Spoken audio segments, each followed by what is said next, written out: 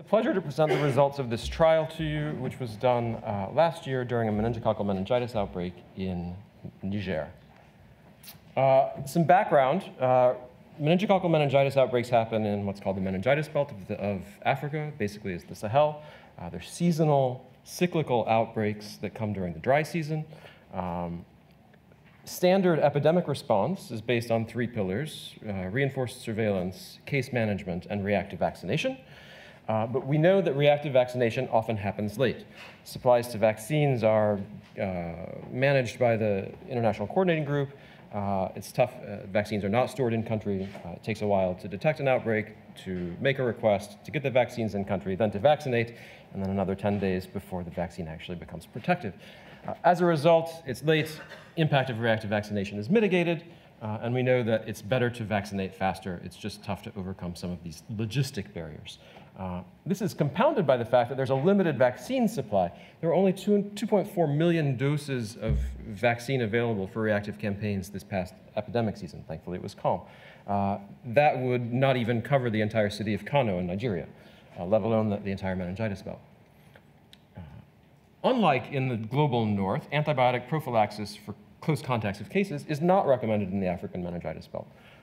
That's for a few reasons. The first is because there's no evidence. There's like one pseudo trial from Sudan in the 1950s, but there's otherwise no real evidence. But then there's also concerns about logistics and resources. I talked about what we do during epidemics. That's already a lot of stuff. Without any evidence, is it worth investing other resources in going to people's houses or doing antibiotic prophylaxis? But then the calculus sort of changed with the emergence of serogroup C meningococcal disease, which started causing large-scale outbreaks in 2015 in the meningitis belt. And basically, the WHO expert panel said, well, given that we don't have enough vaccines, someone should start looking into this idea of antibiotic prophylaxis, which is what we did. We designed a 3-arm, open-label, cluster-randomized trial to assess the impact of prophylaxis of single-dose ciprofloxacin, either to household contacts or to entire villages, on overall attack rates during a meningitis epidemic. We're not talking about the individual level protective effectiveness of ciprofloxacin. We're talking about, is this an effective outbreak strategy? And just so you know, this was something that was planned years in advance, and we had protocols approved and stocks of ciprofloxacin pre-positioned. The entire protocol was actually published, and you see the results, the reference there. And when we actually got to do it, which was even better.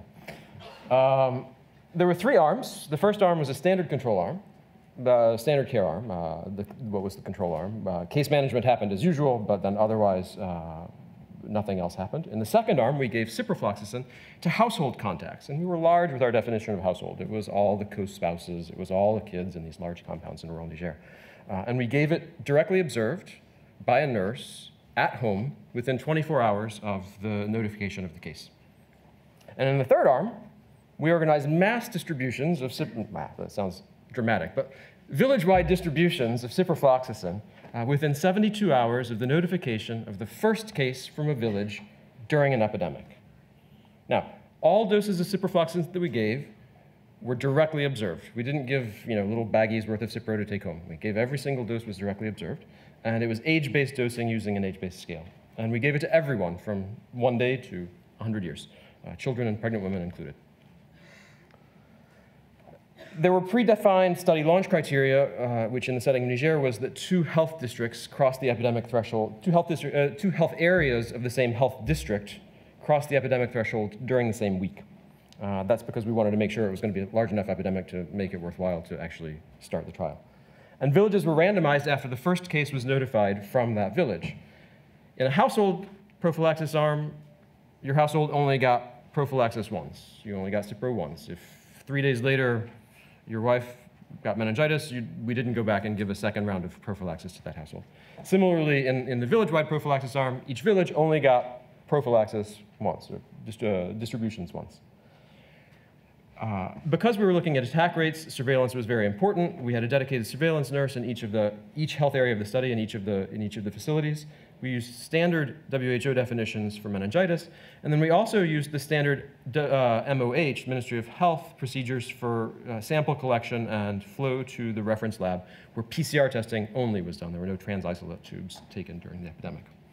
And then also because we were interested in attack rates, we performed a door-to-door census in each of the villages that were included so we could have accurate denominators. Again, our primary outcome was the attack rate in each of the 3 arms. And then we also looked at potential confounders and adjusted using Poisson regression. Some of you are concerned about antibiotic resistance. I think probably everyone in the room is. It's the major question that was brought up to us, that we don't want to create lots and lots of drug-resistant salmonella infections, so that if we have to look at the risks and the benefits of any such strategy, even if we had a great result, we wouldn't want to do it if we create other problems. So to do this, we performed a sub-study that took 10 villages in the control arm and 10 villages in the village-wide prophylaxis arm. We recruited 20 individuals in each of those villages, and we took stool samples from them on days 0, 7, and 28.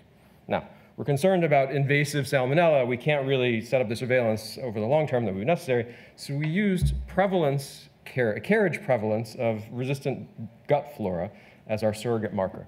So we plated up the stool samples from days 0, 7, and 28 on selective media that were selective for both cefotaxime and ciprofloxacin, to look for both ESBLs and cipro resistance, and did quality control at a reference lab in Paris. In terms of the ethical considerations here, the cluster randomized trials are a little bit interesting. We followed the principles set out by the Ottawa Statement on the Conduct of Cluster Randomized Trials. Village chiefs provided permission for their villages to be randomized, but we didn't have individual consent from each of the people that received ciprofloxacin. You'll see why. I mean, there's 72,000 people over the course of a month. It's a bit difficult. The timeline, it all happened very fast. On the 20th of April, the trial start criteria were met, and within 36 hours, we took the decision at that point, and within 36 hours, we had already started the trial. About 3 weeks later, it started raining, and then if you'll remember when I was saying that reactive vaccination always comes late, after that, the vaccine campaign started. And then the last village was included. And the last case was notified just over a month after the trial had started. So it was very quick. In terms of the results, the baseline characteristics of the villages, to make it really simple, they were all sort of the same. This is what you want in a trial.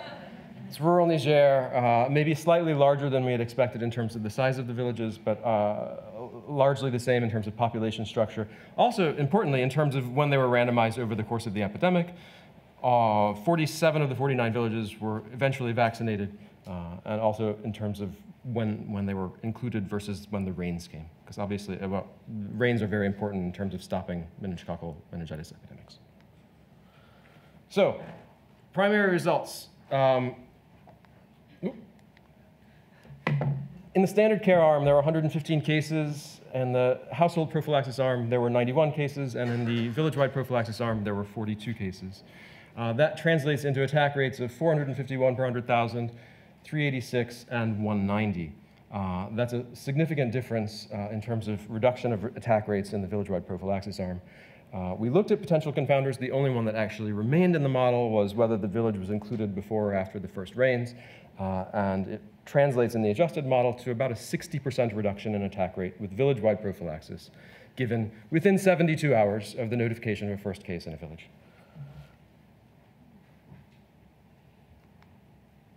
In terms of laboratory results and laboratory confirmations, so these were suspected cases of meningitis. We had about 20% of the samples were sent for confirmation, which I admit is not as high a percentage as we would have preferred. All of those that were sent that were positive for serogroup C meningococcus. And again, the numbers are small, but in the standard care arm, there were 28 samples sent, 16 were positive. In the household prophylaxis arm, there were 16 sent, and 5 were positive. And again, small numbers, but there were no confirmed cases of serogroup C meningitis in the village-wide prophylaxis arm. This, for me, so to this point, I was very optimistic about the results, and then putting this graph sort of brings it home for me. You see the difference here. This is the histogram for each of the 3 different arms, the standard care on the top, the household prophylaxis in the middle, and the village-wide prophylaxis on the bottom. And what you see is that the difference really comes here in the first few days after randomization, which is really consistent with what we know about meningitis epidemics at a village-wide level. So maybe at a district level, it might last 6 weeks, but at a village level, it's a very rapid thing. It'll blow through a village in 7 days, 10 days. This is very consistent with what we know about how the transmission of meningitis epidemics works. Interestingly, coverage, we didn't know how we were going to do. One of the questions was, if we give household prophylaxis, are we going to end up giving to half of the village? Because these are big villages. We actually ended up treating 4% of the population in these villages. And impressively, given the time constraints we were in, we actually got 76% coverage in the distributions, and this is of everyone in the village, adults included. And then, because this has all been great so far, I'll show you the results that are less great. It's maybe not less great for the strategy, but it's certainly concerning. At baseline, the prevalence of carriage of a cipro-resistant bug in the fecal flora was 95% in both arms, and didn't change significantly. For those of you who are really into it, the baseline carriage prevalence of ESBL bugs was over 90% in both arms. Now, again, this is not invasive disease. These were all E. coli. Let's be clear about what we're talking about. We're talking about carriage of resistant bugs. But this was highly surprising and much higher than anything that's ever been described in the literature. All these results were completely concordant with the results we found in the reference lab in Paris. So in conclusion, village-wide prophylaxis works. We significantly reduced the attack rates, and it could be a really attractive epidemic response because it's faster, it's cheaper, you can stock drugs in the country. And we would have preferred to have more confirmed cases, but the trends are the same. And then the question is, what do we do about the resistance? Hopefully this is one place. Hopefully it's not as bad in other places. But we also don't know what this means to carry these bugs. One thing that's sure is that people are well exposed to antibiotics in this part of the world. So the next steps, we presented back to the WHO expert panel, who thought that the results were great, but would need more evidence before changing recommendations, particularly on the antibiotic resistance patterns, but also on what it might look like in an urban area, where transmission patterns might be different. So for this past season, we had cipro pre-positions in both Niger and Nigeria with protocols that were pre-approved. We also made contingency plans for what would happen if there was a big epidemic in Borno where we couldn't do a trial, what would need to be documented. And thankfully, there wasn't a big epidemic this year. So many thanks to everyone that participated. This was a massive effort in the field. To do a trial during an emergency is not easy. Thanks to everyone. Also, especially thanks to Bashir, who just presented, who was the field investigator for both of these last two studies, and whose birthday is today.